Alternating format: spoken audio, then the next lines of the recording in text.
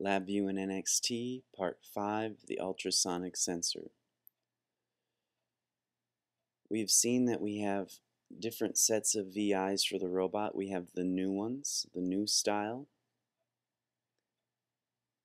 Here is the read ultrasonic sensor. It'll give us a distance out.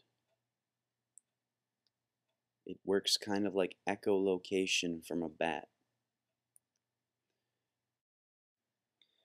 So if you like this style of new block, you can use these new blocks to write your ultrasonic program, or program that uses the ultrasonic sensor. This time I'm going to try using the native I/O. Sometimes I like to use the new style, sometimes I like to use the old style. But I find that I have problems, the programs don't work quite well if I mix them. So you need to decide which way you like better and stick with that way. So first I want my motors to drive, and then I want them to stop.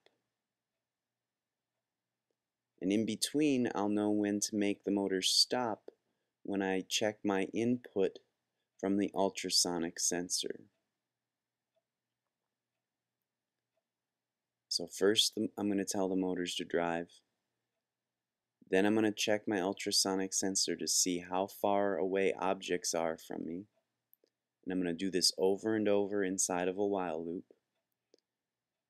And then eventually, when I make the decision, I'm going to tell my motors to stop. I'm just giving my move motor block here the information to make the motors drive. I'm going to have it drive a little bit slower since it's going to be looking for objects with the ultrasonic sensor. And I'm actually going to have it spinning around, steering, spinning around, looking for an object that's close enough.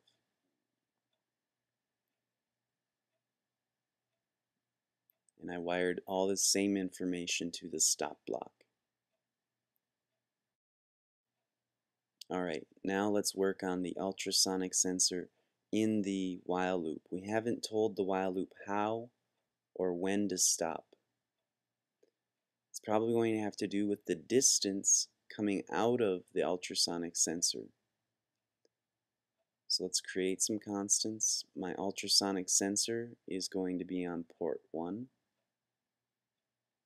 It can be on any port you want, just make sure that it matches on your robot to the program.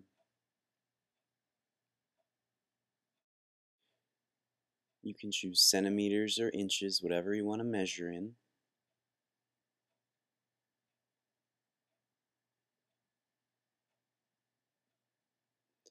Now, here comes the important part. I want to do something with the distance so that I can tell the while loop to stop.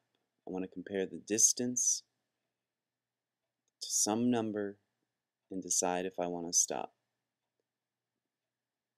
So I'm going to the comparison palette, and I want to stop if the distance is less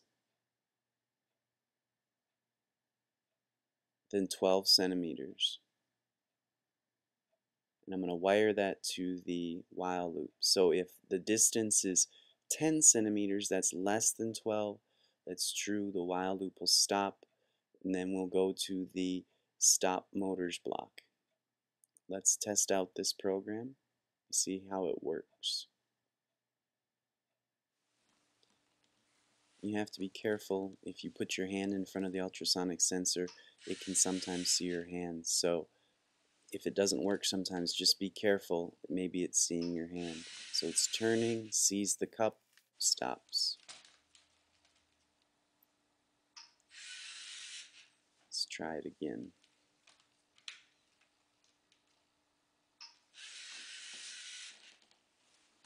Turns, sees the cup, stops.